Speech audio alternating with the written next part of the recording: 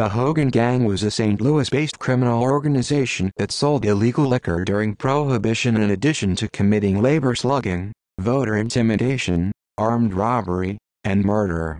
Although predominantly Irish-American, the Hogan Gang included several Italian and Jewish mobsters amongst their ranks, most notably Max, Big Maxie Greenberg.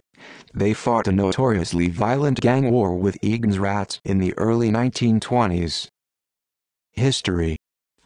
Origins. The Hogan Gang got their name from their leader, Edward J. Hogan, Jr.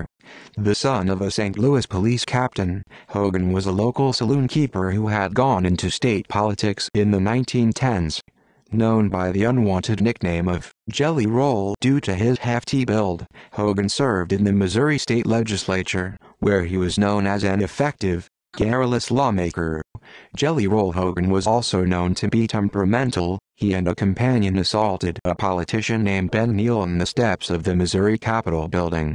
With the advent of Prohibition, Hogan and a group of hoodlums that worked under him began selling illegal beer and liquor on a large scale. Jelly Roll was also dubbed the Deputy Inspector for the State Beverage Department of Missouri, which gave the new gang boss a new position of influence in state and local government. Headquartered out of Hogan's Saloon at Jefferson and Cass Streets, the Hogan Gang was primarily Irish-American, but had a broad range of ethnicity. Key members included James Hogan, Jelly Roll's younger brother, Humbert Costello, Charles Mercurio, Leo Casey, Abe Goldfeder, John Kink Connell, and Patrick Scanlon. The gang's top marksman was a dangerous shooter named Luke Kennedy. Armed robberies. In addition to bootlegging, some members of the gang occasionally robbed banks and door-to messengers. Members of the Hogan Gang were linked to a mail robbery in St. Charles, Missouri on February 4, 1921 that netted $26,100 in Liberty bonds, and another mail heist in Jefferson City on March 1, 1921 that got $34,400. The fallout from these robberies led to a series of murders that spring, most of which were allegedly perpetrated by Tommy Hayes, who would later make his name as an ace hitman for the Cuckoo Gang. James Hogan led some of his pals on a disastrous St. Louis mail robbery on April 4, 1921, which featured a harried getaway into discovery that they had stolen 8 pounds of registered mail. A bank messenger named Aries Pillow identified Hogan as one of the men who robbed him. Despite several bribe attempts, including one made by Jelly Roll Hogan himself, Pillow was dead set on testifying. As a result, he was shot to death outside his home on May 9, 1921. Hogan gangsters Leo Casey and Dewey McAuliffe were tried and acquitted of the shooting. Enemies and friends. Unlike their Irish-American gang counterparts in other Prohibition-era cities, the Hogan Gang got along relatively well with the local mafia factions. They had a close business partnership with the Russo Gang. The Hogan's chief rivals were a fellow Irish gang known as Egan's Rats. Jelly Roll Hogan and William Egan had been Democratic political rivals for years, and constantly butted heads with each other in both the Capitol building and the street. While their booze-selling territories encroached upon each other, their two gangs didn't approach all-out warfare until the winter of 1921. The Egan-Hogan War. The Egan-Hogan War of 1921-23 had its origins with a disgruntled Egan gangster named Max Greenberg, who was accused of cheating Willie Egan out of whiskey shipment.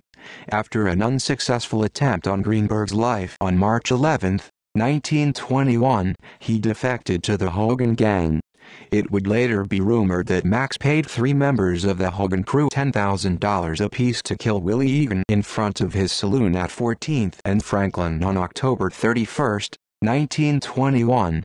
Egan gangster William "Dint" Colback reached his boss's side just after the shooting and later claimed that he said the shooters were James Hogan, Luke Kennedy, and John Doyle. Both sides began gunning for each other, often putting innocent bystanders at risk. On December 30, 1921, James Hogan, Luke Kennedy, Abe Goldfeder, and Hogan gang attorney Jacob Mackler were ambushed by a carload of Egan gunmen as they left police headquarters in downtown St. Louis. Kennedy was severely wounded in the leg while a shotgun blast tore Mackler's derby from his head. He was miraculously unhurt. A week later, one of Willie Egan's accused killers, John Doyle, was shot and killed by St. Louis police after a high-speed pursuit through Old North St. Louis. As the war dragged into the new year, the Hogans absorbed most of the casualties. Luke Kennedy, still recuperating from his wounds, was trapped in what is now Wellston on April 17, 1922 and shot to death. Informant Ray Reynard later said Kennedy's killers briefly taunted him before they opened fire. Jelly Roll Hogan and his crew retaliated by shooting up in Colbeck's Washington Avenue plumbing store, which earned them a counterstrike the next day, when the Egan mob did a drive-by shooting of Hogan's home at 3035 Cass Avenue. The gang boss's parents were forced to dive for cover. By this time, the St. Louis citizenry had become appalled by the open gang violence.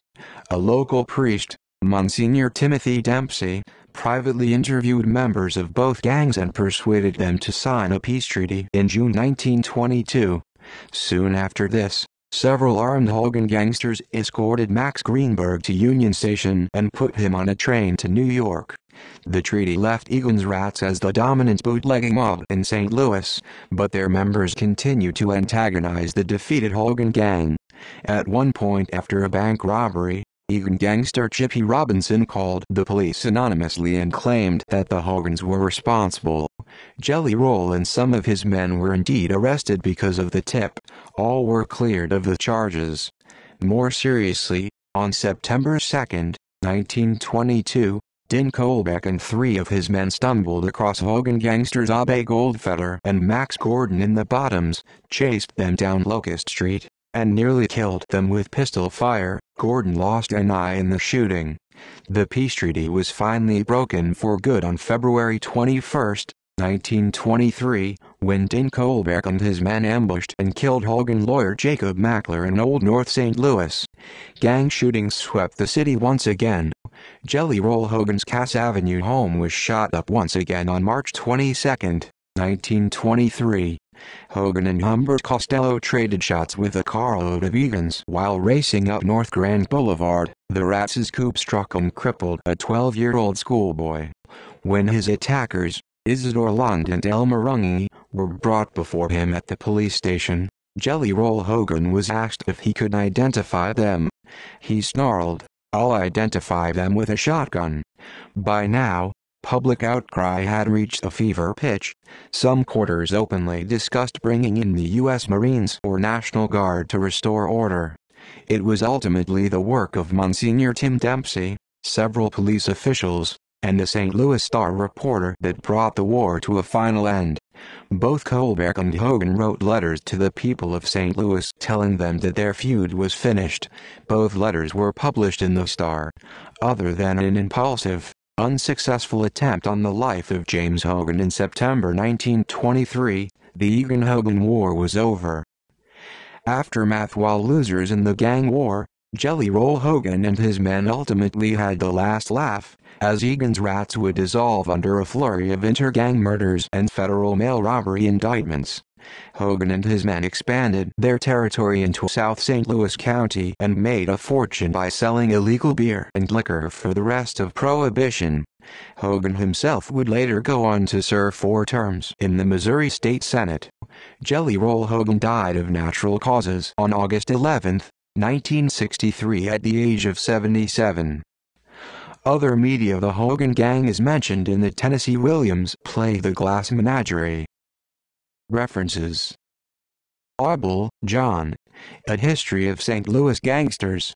A chronology of mob activity on both sides of the river ranging from the Egan Rats to the last mob leader on record. The National Criminal Research Society. 2002. ISBN 097-1340-900. English, T.J. Paddywhacked. The Untold Story of the Irish-American Gangster. New York, HarperCollins, 2005. ISBN 0-06-0590002-5 Montesi, Albert and Richard Deposky Historic North St. Louis, Chicago, Arcadia Publishing, 2003. ISBN 0-7385-2319-4 Waugh, Daniel. Egan's Rats. The Untold Story of the Gang That Ruled Prohibition-Era St. Louis. Nashville, Cumberland House, 2007. ISBN 9781581825756 Waugh, Daniel. Gangs of St. Louis. Men of Respect. Charleston, The History Press, 2010. ISBN 9781596299054. External links: The St. Louis Family. Chapter 4. Gang War Rages On.